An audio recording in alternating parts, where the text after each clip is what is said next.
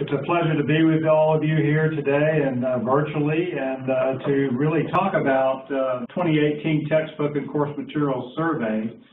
We are finalizing the main report, the full report, and should have that out very shortly, but this is an opportunity for us to share some of the major findings of this year's survey. As most of you know, working in higher education, we are in an interesting environment now in terms of the higher education model. We are seeing continued rise in tuition and fees across the country. In fact, for one of the first times last year, over 50% of the states are now relying more on tuition and fees to fund their operation than they are on appropriations from state legislators. That is a concerning trend.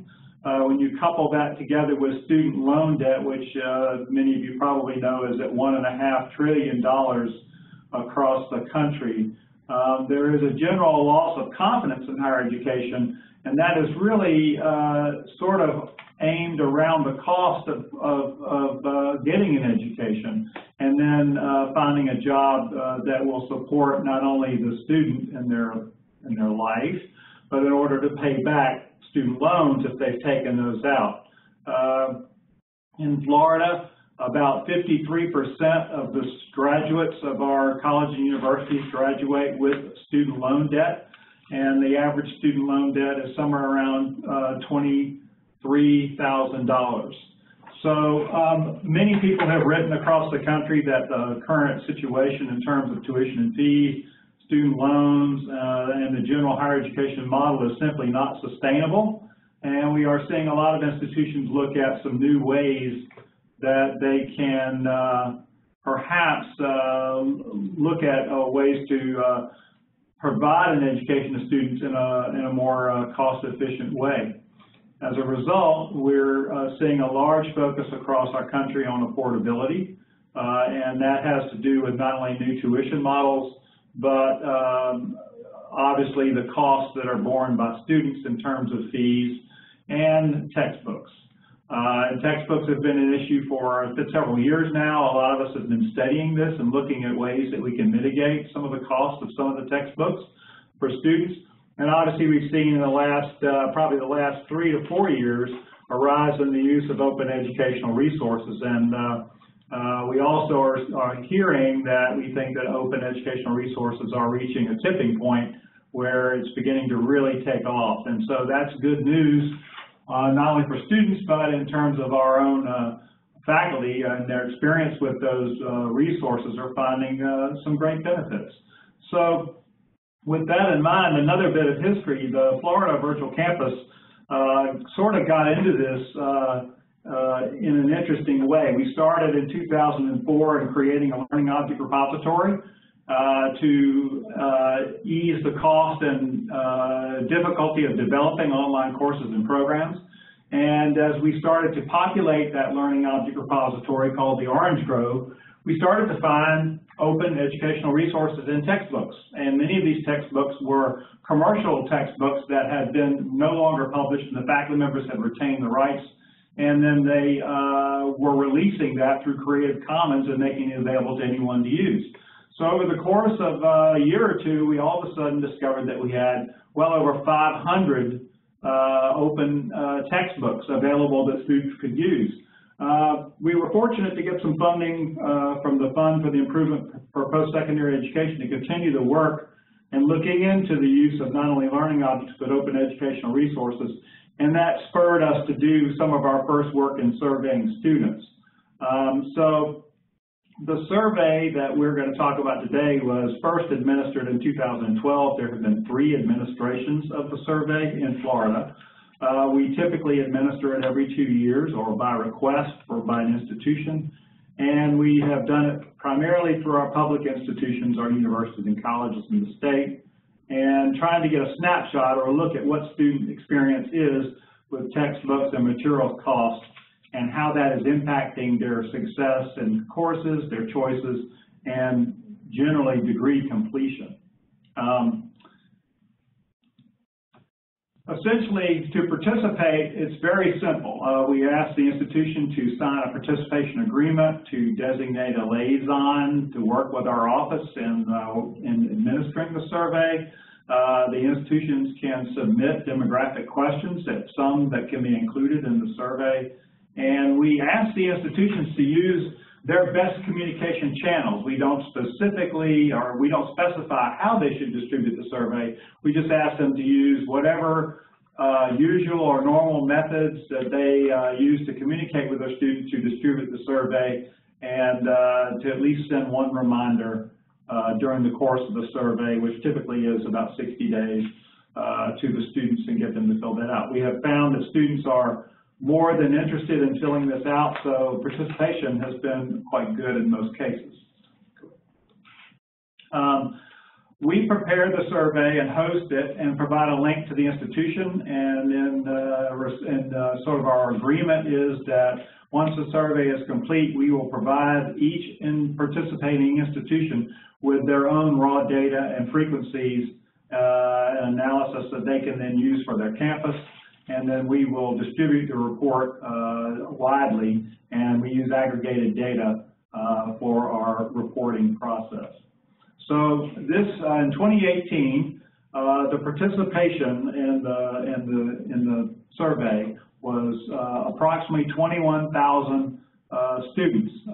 They were public and university students participating.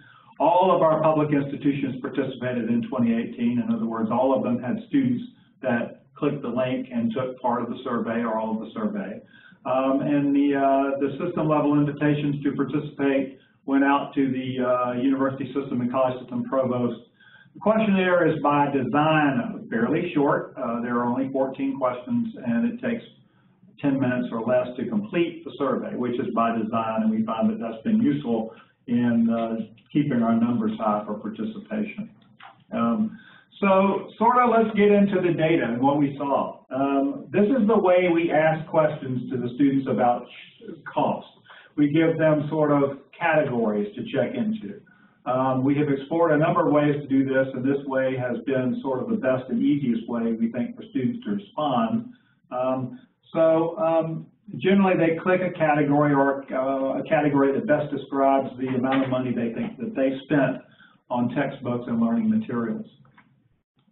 When we looked at cost by major, which is something we tried to do this year, there were no particular surprises here. If you look through this data, they're categorized in two categories, 0 to 300 and 301 or higher in terms of the cost data. But the higher, I'd say the higher cost is in business and health sciences, and then lower cost seems to be education, humanities, communications, design. We were not particularly surprised by this data. It sort of meets in with what we were hearing anecdotally from institutions and students and faculty. But it was a good question to ask and to kind of go through this analysis.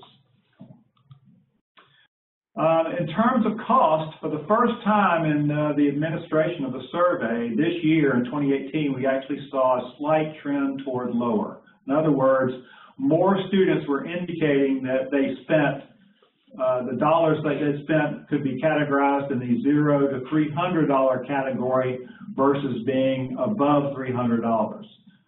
It was sort of a trend there for this year, and we think that that is in response to not only the growing interest and awareness of open educational resources, but most of our institutions in Florida have started or have well underway efforts to use open educational resources. Some are pursuing the Z degree initiatives where entire degree programs don't have textbook costs to them, and there is generally an increase in the use of digital resources inside of the learning management system, and we think all of those things are contributing to students probably spending less than they were previously in 2012 and 2016, as they indicated, on textbooks, or trending toward lower costs, which is good news.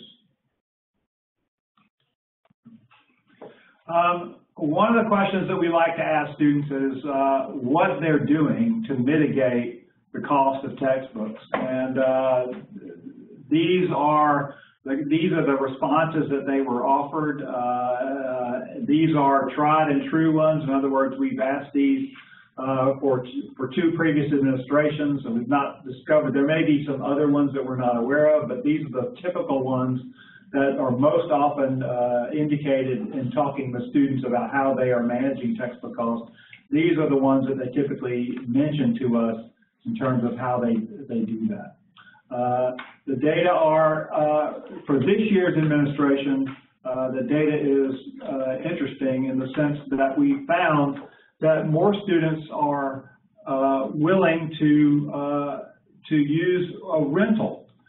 If you look down about 2/3 of the way down the graph there, you'll see that rented textbooks seem to have grown. I guess it's rent digital textbooks. If you look 2018 survey, 41.4% indicated that they were renting digital textbooks. That's a significant increase over 29.6% in the 2016 survey.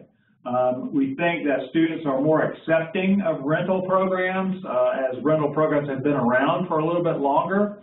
Also, the rental programs, the original rental programs, some of the early ones, did not allow students to write in textbooks or highlight in those textbooks. And so a lot of students weren't attracted to them for that reason. Now, a lot of the rental programs are fairly open. Students can write in textbooks and they can use the textbooks as if they own that textbook. And so I think that has given rise to more acceptance of rental programs. And there may be some spread of rental programs in campus bookstores as well. We see a slight increase in a number of these categories: buying used copies, buying books from a source other than the campus bookstore, which is sort of a well-known one. A lot of people go to Amazon and other sources on the web to do that. So in a sense, the students were looking at the options presented to them to avoid the cost more favorably, and certainly rental was the story here.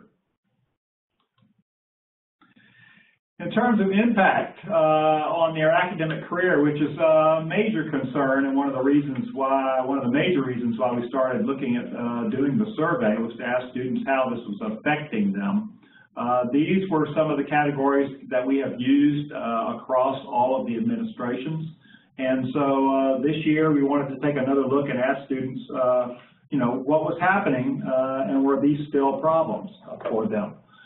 So when a student signs up for a course and is presented with the textbook and goes and finds the cost of that textbook, what's happening? Well, still, the numbers are fairly high here. They're not purchasing their required textbook. They're taking fewer courses. They're not registering for a specific course. They may earn a poor grade, they feel, because they couldn't afford to buy the textbook, and they may drop the course completely. In other words, they may sign up for the course, look at the cost of the textbook and say, I can't do that, drop that course and maybe find another course if they can, or maybe not find another course, just leave that course alone or leave that open. That is all not good news for those of us in higher education, because in Florida and in many other states, there's been a lot of focus on not only excess credit hours, time to degree, and overall completion to a degree. And to the extent that a student performs poorly in a course, doesn't register for a course, or drops a course, that is negatively impacting their progression toward finishing a degree. And in many states, there are performance measures, performance funding measures that provide additional funding to our institutions depending upon student graduation and completion rates. So to the extent that this is having a negative impact on that number, it's not only costing us potential performance money, but it's also hurting our student progression and student success. And obviously, the longer a student stays in our institutions and doesn't finish a degree, the more potential debt and costs they're running up as well. I think it is worth noting that each negative impact category in this year's administration decreased by 2 to 5%. So the numbers are still higher than we want, obviously, but there is a trend or slight suggestion that these numbers may be coming down somewhat. And I can only conjecture that that is because of the influence of open educational resources and steps that our institutions are taking to mitigate the cost of textbook for students, i.e. rental programs and other opportunities that may be helping students afford to get the resources that they need. Typically, this result would be consistent with the trend in the reduction of textbook costs as reported by students in the previous slide. So another question that we have asked students through all of the administrations is, how many times were you required to purchase a textbook and then that textbook was not used in the course? And this was initially quite troubling to us because we see a steady increase, almost by 1 point across all three administrations. And given the conversations that we've had in the state of Florida about these issues, we were quite concerned that this was showing up on the part of students. So we did a little digging around and talking with our institution folks, and I don't have hard data to suggest what may be happening here, but I can offer a couple of hypotheses that certainly are something that bear further exploration. In our colleagues in the library world certainly experienced as their business model changed to a more digital model, a lot of the publishers were selling subscriptions to paper journals. And as things became more and more digital, a lot of libraries would say, we really want the digital version, we don't really want the hard copy. And a lot of the models said, well, we'll only provide you with the digital version if you purchase the hard copy. I think that something like that is also happening in the textbook space. I think that more and more our faculty are relying more and more on the digital ancillary resources that come with a textbook, for example, PowerPoint slides, test banks, and things like that, digital content. And as we have seen a significant increase in distance learning courses, offering of distance learning courses over the last 5 years, we've also seen faculty start to rely more and more heavily on digital content that is embedded inside the learning management system. Some of that content, or a lot of that content, is publisher created and owned content or licensed content. And the faculty members have access to that content based upon the usage or the selection of a textbook to be used in a course. So we think that what may be happening is students are purchasing the textbook and the faculty are embedding the digital resources inside of the LMS, and then students are relying almost, where rightly or wrongly, are relying heavily on the digital PowerPoint slides and resources and content that is placed in the learning management system, and they may or may not be utilizing the actual physical textbook that they purchased. And that may be in part what's contributing to this response. Another possible contribution here is that a lot of textbooks are bundled. In other words, you go to the bookstore and you find a bundle that includes the paper, traditional hard copy textbook, a software code, or something, or a set of digital resources that you get as part of a bundle. And so students are purchasing the bundle, and then they are utilizing the digital resources and may not be utilizing the hard copy paper textbook as much. And so we think that student responses to this question are in part happening because the model of selling the textbook and how they're bundling it with a paper copy may be affecting the student response here. So that's something certainly we will be looking into, and something that you may want to look into on your campuses in terms of how students are purchasing textbook and what's happening with them. So in general, textbook costs are still negatively impacting student academic progress. We do think that the responses indicate that they are spending slightly less on textbooks, and we think that that is an acceptance of not only some of the cost reduction strategies offered through campus bookstores, but obviously the increased use of open educational resources and cost mitigation strategies being employed by Florida colleges and universities to help students avoid high textbook costs. We do think that there is the required purchase question and the use of physical textbooks deserves some further study. We think that there is less use of physical paper textbooks, and the use of more digital resources may be affecting the response to that survey, but that may be a change in the actual for sales model of textbooks, and we may see textbooks essentially, paper textbooks at least, starting to go away or at least come into some other form. For the next administration of the survey, we'll be taking a hard look at the questions that we're asking and how we're asking them to see if we can get at some of those issues. As it relates to participation, we've been asked this by a number of states, and we're in active conversation with them. If you are from another state besides Florida and you would like to work with us on this survey and administer the survey in your own state, we'd be happy to work with you. The process is fairly much the same. It's a very short participation agreement.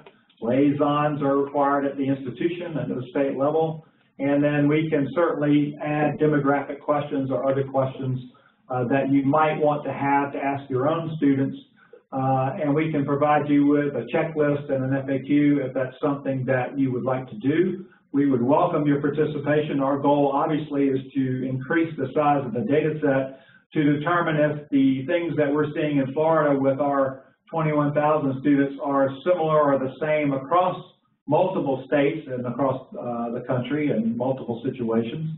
So the larger the data set that we can get, the more we can determine how widespread these things are across the country.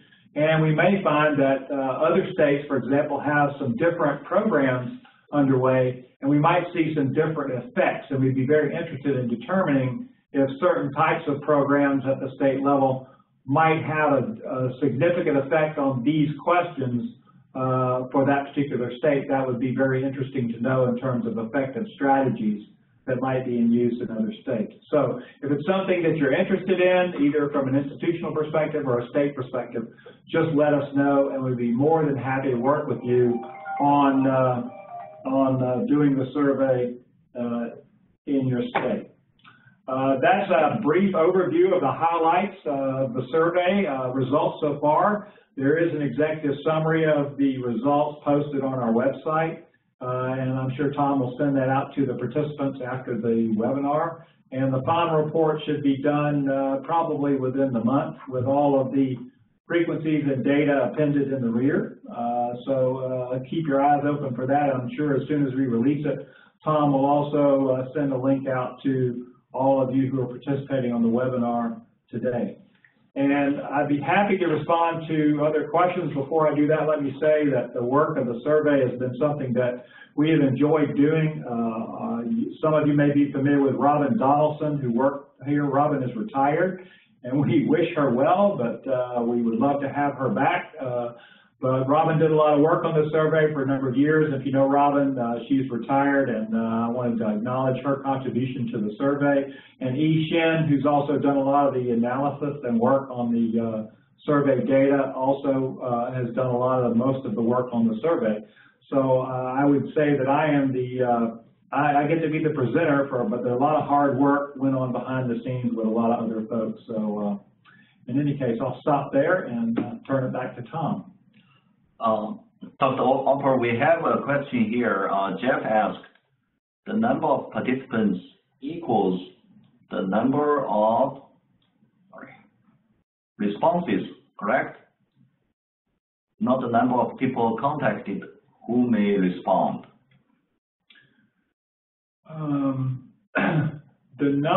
I think the number of participants that we're using, the 21,000, are the number of students who completed the full survey. If we look at all students who may have started the survey but did not complete the survey, I think that number is closer to 25,000 students. But for the purposes of the analysis, we actually used only students who completed the full survey, all questions.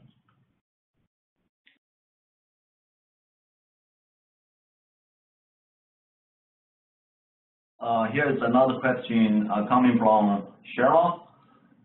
Did any of the survey questions ask whether students used OERs in their courses?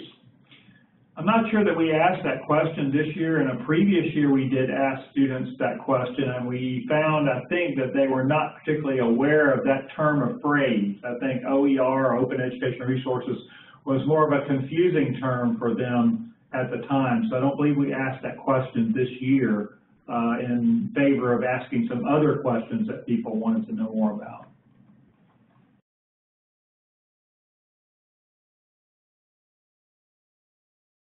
Okay, those are the questions we have right now. And if you have more questions, feel free to type your questions by clicking on Q&A on top right of the screen and click Send. We'd like to hear from you.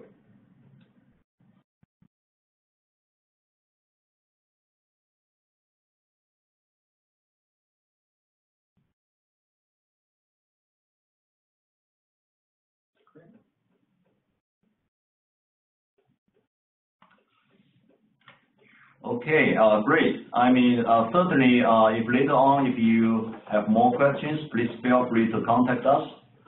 And okay, Rachel just posted, it would be interesting to ask students if their textbooks were available from the bookstore or if the professor just recommended students rent the text.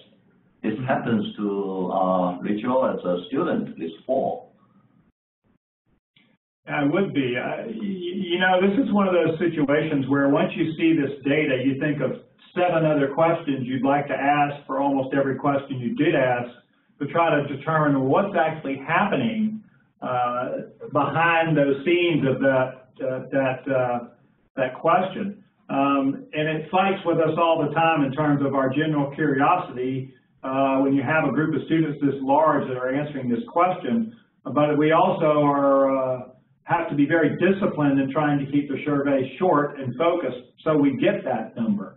But you're right, it would be great to know a lot more, and of course these questions make us think about other things we'd like to ask, but I'm particularly interested in following up with the one about the use of the physical textbook. I think that's quite fascinating and may signal a trend, a change in the model in terms of what's happening with textbook worlds. We certainly see more and more of that.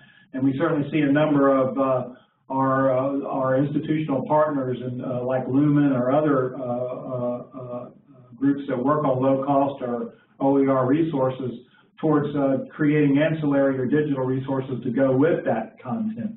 So you're exactly right. And you know, if you have other questions like that or other comments like that, we'll take all of them, because as we think about doing the survey again in 2020, you know, there's always a question, there's always a chance that we always think about every question, and should we throw one of these questions out that's really not getting us anywhere in favor of asking another question that might be more interesting or provide more insight on what's happening. So send your ideas on. We would be happy to have them, and we'll certainly take them under consideration for inclusion in the 2020 version. Thank you, Dr. Opper, and thank you, Rachel, and we really appreciate that you provide some feedback from the student's perspective. We are happy to hear the student voice. Thank you. And Jen asked, will the slides be available in,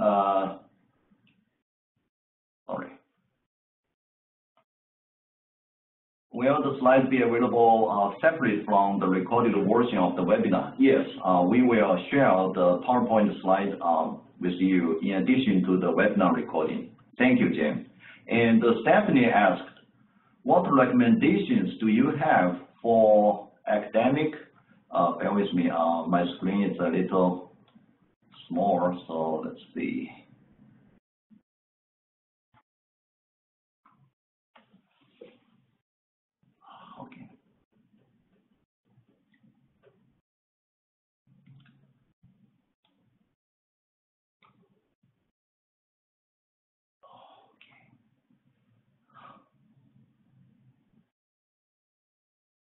Please bear with me. Let me enlarge my screen and okay. Stephanie asked, what recommendations do you have for academic advisors when working with students regarding this topic? I don't know that I have any magic ones, but clearly the data suggests that I would certainly, I think most faculty understand that students usually will wait until the first day of class before purchasing their textbook. So I think it's important to go to class and get the syllabus, and as a previous comment there said, sometimes the faculty will say, the book is recommended, not required, you may want to rent this book, etc.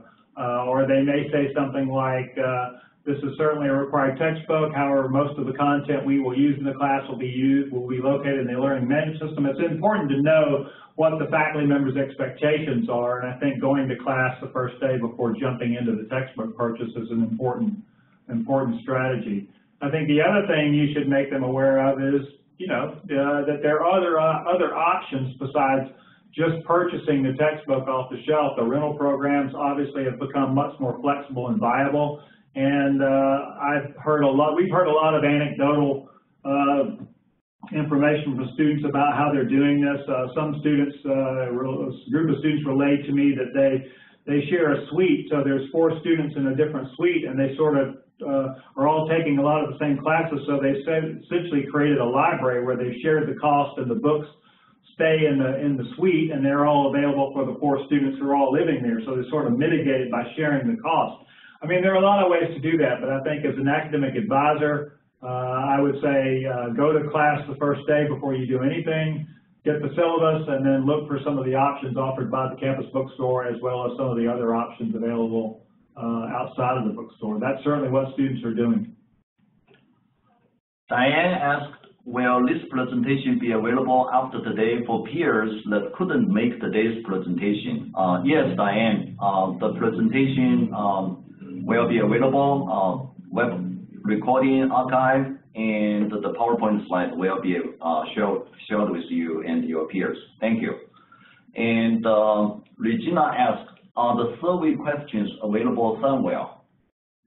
They are. We certainly can make those available to you. I'll talk with Tom about that, and we'll follow up on that. And then there was a question about the number of participants, which is in one of the first slides. It's 21,000, just over 21,000 students, and all 40 of Florida's public college and universities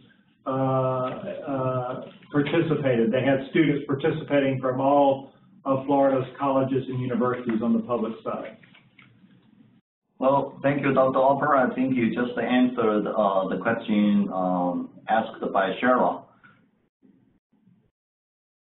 And Stephanie commented, a great idea to share the cost if roommates are in similar courses. Well, I can only say that was a student idea, so they're quite resourceful, and they have a lot of ways to deal with this issue. So their voice is valuable. Bear with me. Olga asked, will you also include the link to the published information about the results of the surveys from 2012, 2016, and eventually 2018? The 2016 study is on the web. I think they're all on the web. I think they're in the Orange Grove, Tom. If they're not in the Orange Grove repository, they're probably on our website. I'm sure Tom can send that link out to the previous surveys. Thank you. Well, thank you for your questions. Do we have more questions for Dr. Opper before we wrap up the session?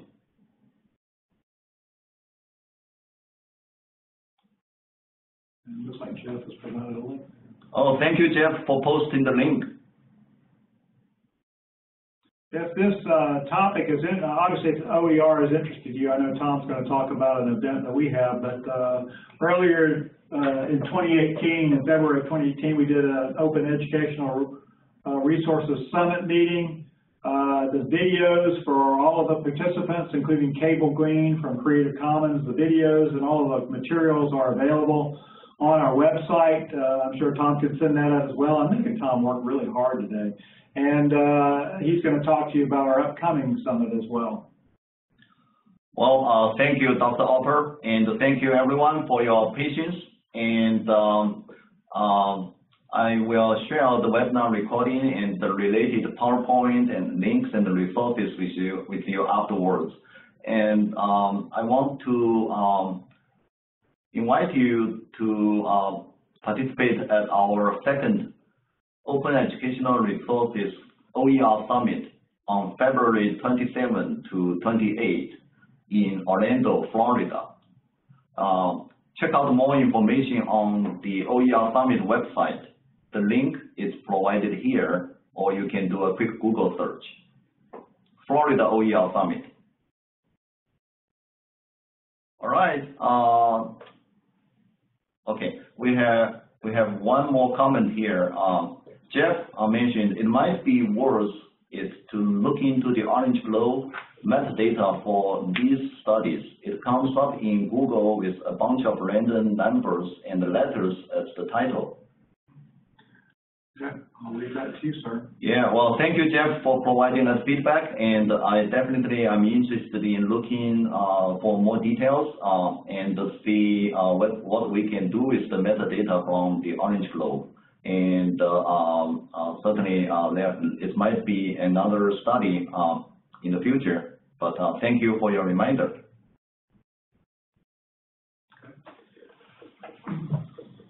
All right, any more questions for us?